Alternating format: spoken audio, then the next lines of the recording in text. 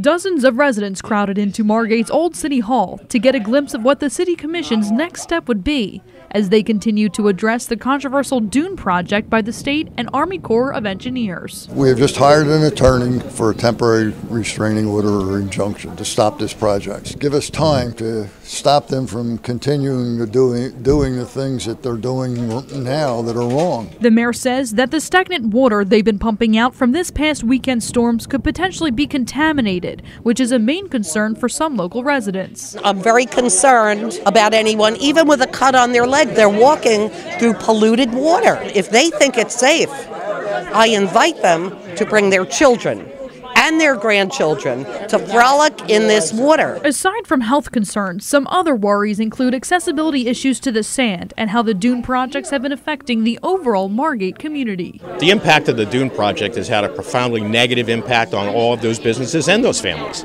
While many have been expressing their different concerns, the owners of this beachfront property say they want to see the ocean, not a lake. We've been here since the 50s. We've never lost any beach. The beach is not eroded. The argument was that this was going to save the beach, which we didn't need to be saved. A representative from the Army Corps of Engineers said in an email that they're currently focusing on dewatering the basin areas and changing the elevation. They are also moving forward with constructing temporary elevated walkways connecting the ends of the streets to the dunes.